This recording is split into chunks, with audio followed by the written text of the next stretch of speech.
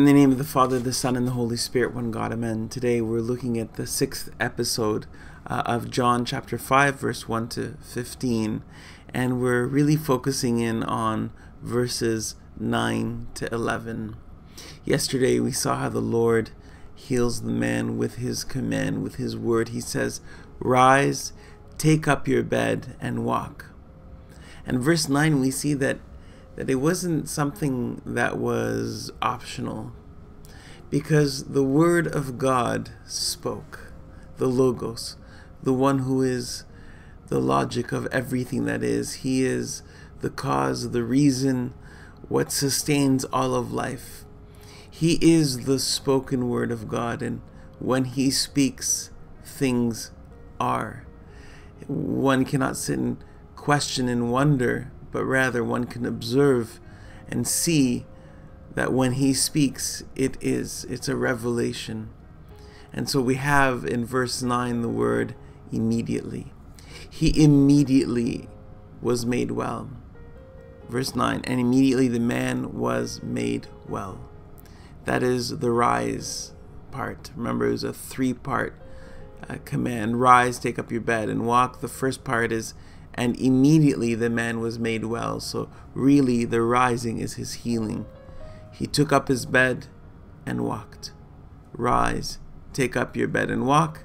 And the man's response, immediately the man was made well, took up his bed and walked.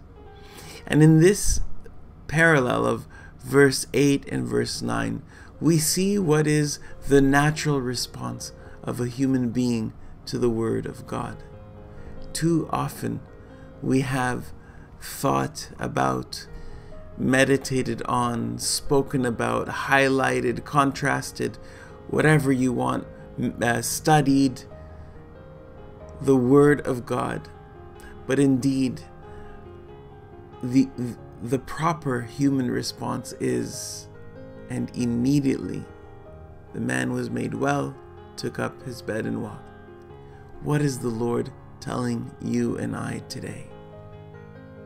What is He telling us that we are contemplating, thinking, wondering, maybe perhaps? Instead, we need to rise, take up our bed, and walk immediately. His word is spoken. It is the truth. We obey and respond. Verse 10, we see that the Jews came to Him and said to Him, because it was the Sabbath that He was healed, "It is not lawful for you to carry your bed." He answered them, and He didn't confess. He said, and didn't deny. He said, "He who made me well said to me, take up your bed and walk." There's a point of reference now for this man's life. You have the law, which is words that must be obeyed. There are customs, there are rules. You cannot carry things. You have the Sabbath. You have this whole religious culture. You cannot do this. You cannot do this. You cannot eat fish on Fridays. You cannot eat before communion. You cannot. There's so much around this religious practice here. It is the Sabbath. How dare you carry your bed?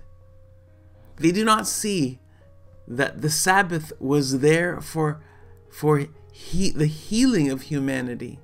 And so this man, as St. Cyril of Alexandria says, this man was healed. He's already fulfilled the purpose of the Sabbath. And so not carrying is no longer relevant. So we have this religious, culture and set of rules and practices.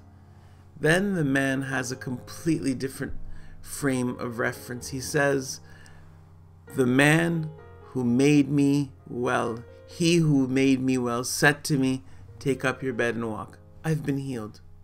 He's my new law. He's my new point of reference. He is the one that decides for me. Whether it's lawful or not, it doesn't matter. He who made me well. He who made me well said to me, take up your bed and walk. And so I get up and walk. Too often we are reading books on self-help. Too often we're approaching our faith as, if I just put a little more effort, I'll become a good person. Only leading to more and more of the ego. If only I can become a little more pious, if only I can follow the rules just a little better, if I could just be a little stricter with the religious context given to me, if only I could truly fast 9 hours before communion, right on the dot, and not break that, then I'll become a better person. Then I can have communion without having my conscience, bothering me. Communion, the Eucharist, was given to us for our healing. Sabbath is given to us for our healing. Once we are made well, we become obedient to the one who made us well.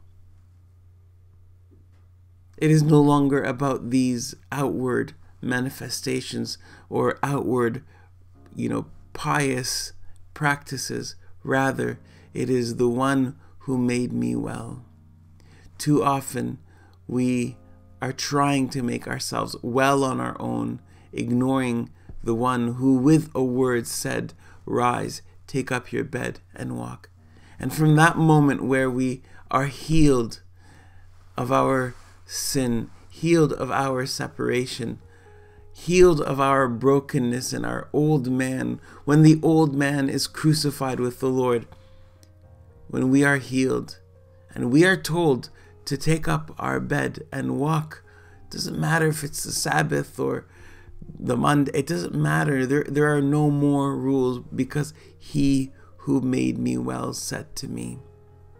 I believe that there will come a day where it will be illegal to speak the truth. It will be illegal to walk according to the scripture. And in that day, we will need the courage of this man to say, "He who made me well told me to do this." Whether it is to love, whether it is to serve, whatever it is, may we have the same encounter. May we also be made well, so that we have a point of reference and say, "The one who made me well told me to do this." What is it to you? Have a beautiful day.